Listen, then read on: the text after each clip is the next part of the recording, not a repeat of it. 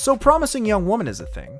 I'm hoping you've at least heard of this film. It deals with what I think are really important topics, and I've seen a lot of people around the web talking about those, so that's a good thing. And to be honest, I'm not really certain that I enjoyed watching this film, but I did like what it had to say. And by that I mean I have no idea whether I liked any of the characters or their actions. The movie wants us, the audience, to root for Cassie, but a lot of her actions are questionable at best. But I think this is the point. No one is really innocent when it comes to the topics this movie is dealing with, and Cassie uses incredibly alarming tactics to throw this back at people. Also, that ending was absolutely unreal. Most movies don't really handle twists well, but this movie threw a curveball and it worked really well for the story, and then it threw another twist, but instead of undermining the first one, it just builds off of it. And neither of those twists cheapened this movie by any degree. There is a lot to unpack with this movie. From the costumes, to the set design, to Cassie's arc as a character as she attempts and fails to move on, the subversion of the revenge story, everything down to the color saturation, the framing of characters, the props, even the camera angles and how that in itself can tell a story. By my own admission, I'm the last person to be considered an expert on costume or set design. And as far as cinematography and framing go, I would ask fellow cinemaster and filmmaker Nate about that. And as I said, people have been analyzing the narrative of Promising Young Woman all over the place. So I guess I have nothing to talk about. Not so. Because in every way that Promising Young Woman is presented to the audience, in every tool the craft of filmmaking employs, including the ones that I mentioned, this movie shows that it is aware of the fact that it is being watched. And what struck me the most about this particular movie over other movies that play with this exchange between camera and audience is the careful and purposeful choice of casting. And that gives this movie a kind of voyeuristic quality, as it's very aware of how its audience will view it.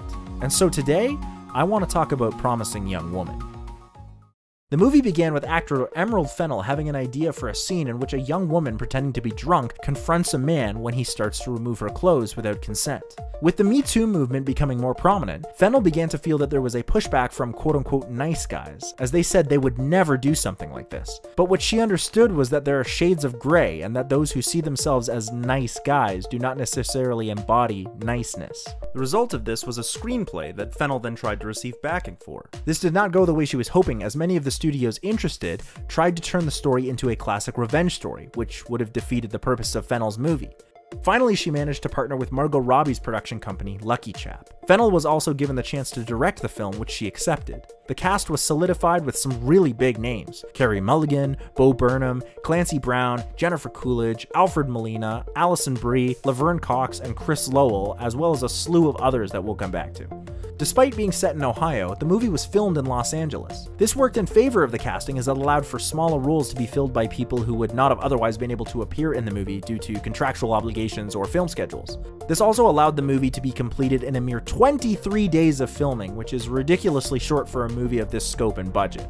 The exigency around filming and finishing the shooting also had to do with the fact that Fennell and the studio needed the movie to be completed quickly because, oh yeah, Fennell was in her 3rd trimester while directing and gave birth only 3 weeks after finishing. What a badass!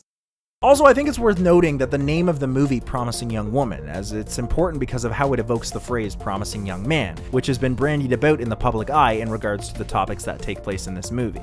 It's clever and worth pointing out. The movie was screened at a few festivals where it had rave reviews from fans and critics. Unfortunately for the creative team behind this movie, it has been nearly impossible to catch it in theaters, which would have added a whole other dimension of communal viewing while the audience collectively squirmed in their seats. And I definitely squirmed. Like I said, I did not enjoy watching this movie, but I liked everything that it had to say and the way it made me feel uncomfortable. But here come the spoilers, so if you don't want to feel gross or if you just haven't seen the movie yet, because seriously that double twist is absolutely worth experiencing firsthand, then be warned. I'm still reeling from that. The movie follows Cassandra, or Cassie, a young med school dropout, as she goes out nightly to stop/show guys that they're really not that nice by pretending to be drunk and then confronting them when they don't listen to her because they think she's drunk. She does this because her childhood best friend Nina was assaulted by a classmate while at a party and no one believed her. When the classmate in question, Al Monroe, returns to the area, Cassie sets about getting revenge on each of the people who played a part in either denying Nina or perpetrating the crime. In a conversation with Nina's mother, Cassie is told that it's time to move on. She attempts to do so by spending more time working on herself and cultivating a new relationship with a young doctor named Ryan. But when one of the women that chose not to believe Nina was assaulted comes forward with a video of the assault in question that was apparently passed around at the time, Nina sees that Ryan may not be as innocent as he seems. Cassie sets out to get one final act of revenge by showing up to Al's bachelor party as a stripper, and then under the guise of a seduction, attempts to carve Nina's name into Al's chest, only to have him escape her handcuffs and then suffocate her to death. I did not see that one coming at all. Al and his friends dispose of the body, but at the wedding the police show up and Ryan receives a scheduled text from Cassie in which she had planned for something to go wrong. The video was released, her body is found, and they have Al Monroe arrested. Double twist. Before I get to the point of the casting, I do want to make a note of the way this movie is split up. There are points in this movie that are almost textbook romantic comedy, right down to the cheesy pop music and montage.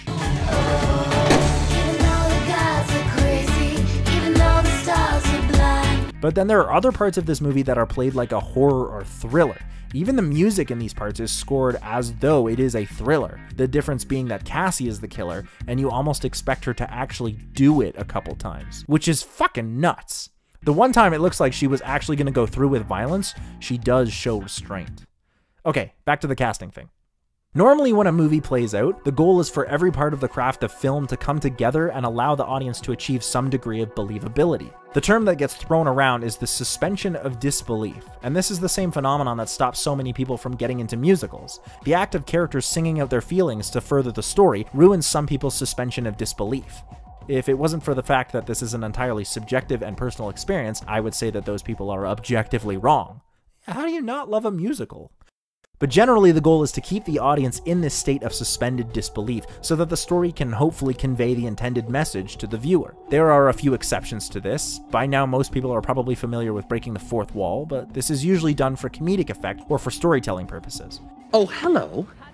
I know, right? Whose balls did I have to fondle to get my very own movie? It is still uncommon to outright show the behind the scenes of how a movie is made.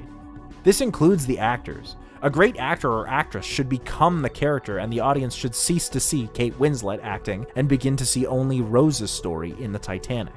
Promising Young Woman doesn't do this at all. It engages in something called metacasting. Now, I tried to find some scholarly sources on what metacasting is because I like to cite my work, but the only thing I could find was information about metacasting as it relates to TV tropes, and this isn't exactly what I would call a great source, so most of this is going to be based off of my opinion. Metacasting is when you cast an actor with the direct understanding that the audience watching will understand the purpose and position of the actor in a way that goes beyond the narrative of the story. It brings in real-world knowledge of the actor, and the film works because it expects the audience to know this. The most common form of metacasting is called typecasting. This is when an actor or actress is prone to playing roles of a certain kind, and the audience or film industry has trouble seeing them in any other kind of role. The way Carey Mulligan is most famous for playing period drama movies might mean that before Promising Young Woman, she was typecast. The audience expects actors to do a good job in that role based on their previous works. But as I said, they might struggle when they see this actor in a different kind of role. Another kind of metacasting is when you cast an expert in a role rather than just an actor. For instance, Natalie Portman was a research assistant and helped publish a paper on object permanence in infants before graduating from Harvard, so casting her in the role of a research psychologist may add some credence to the character.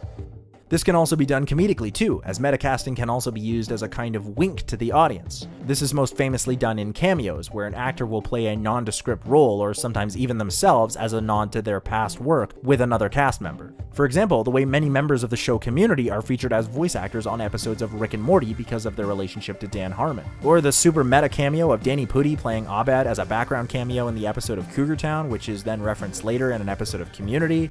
I'm still trying to figure out how they pitched that one to the studio.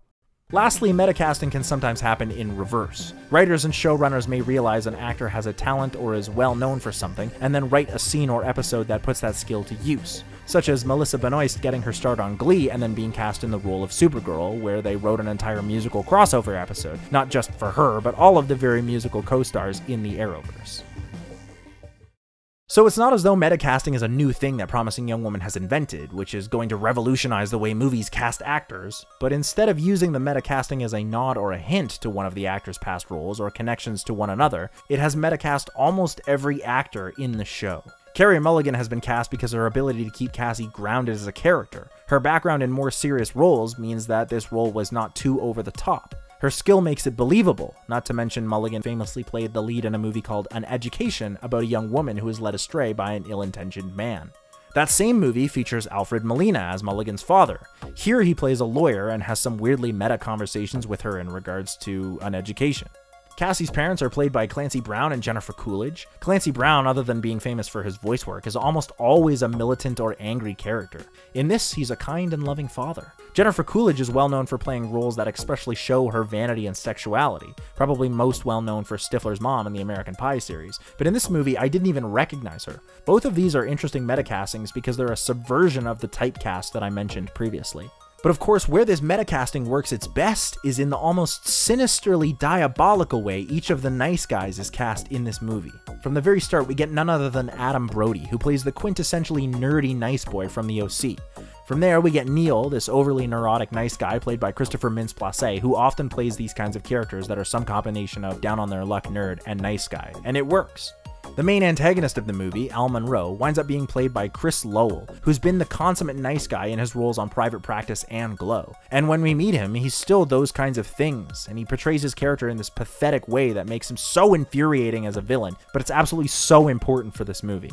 Toward the end, we're also introduced to Al's friend Joe McElmore III, who's played by Max Greenfield, and this guy is the consummate bro. Greenfield, the actor, seems like he's actually a really cool dude, but he's most famous for playing a similarly bro character on New Girl. It would be easy to see Schmidt slowly turn himself into this kind of sexist punched-up fraternity fuck that we see Joe McElmore III is in this movie.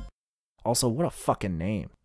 Lastly is Cassie's boyfriend, Ryan. Bo Burnham may have some offbeat and dark humor, but he always has this boyish charm, and through his comedy he's tackled some incredibly deep and complex topics. Not always with the most tact, but always with a genuine approach to tackling the subject in a positive manner.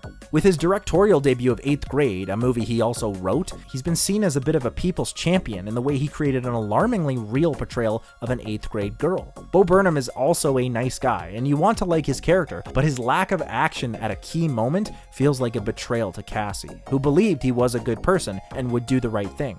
But also it's a betrayal to us, the audience, who also wanted him to be good because Bo Burnham is just so disarmingly charming.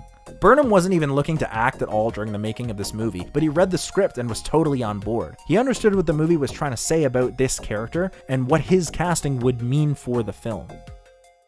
Instead of creating a movie that pushes the history and recognition of the actors aside to try and tell a story, Promising Young Woman embraces the fact that audiences recognize actors' faces and often associate them with roles that they have seen them portray in the past. There are likely more connections and actors that I'm missing because I'm not a human version of IMDb. But I do think the point of the story is so much about what it means to see and experience uncomfortable situations, and that is evident in everything visual about this movie. For me, the most interesting thing is this purposeful use of metacasting. It's taken to such a high degree of complexity and for such an important message. By purposefully prodding at the audience's suspension of disbelief, it draws attention to who these actors are and why we might associate them with roles from the past. And that is one reason why Promising Young Woman was so uncomfortable to watch, and why that makes it even more important to do so. I do want to mention that this movie is a dark comedy, and I'm not really sure it would have worked with any other kind of tone because of the nature of how the story comes across. The scene where Cassie is killed is horrible, but it's so expertly crafted, and the implications behind the loss of identity of Cassie as she is suffocated, plus the phrasing Al uses, and the fact that the scene lasts for a whole 2 minutes, and all of this is played against the fact that we never saw the video on the phone. Everything about this movie made me very uncomfortable, and I would highly recommend it just for that. Plus that double twist. Hey, thanks so much for watching that video. If that made you uncomfortable, then good. But you can cleanse your palate on lots of other great episodes of This Is a Thing, as well as our weekly podcast. I want to hear your thoughts about Promising Young Woman down in the comments.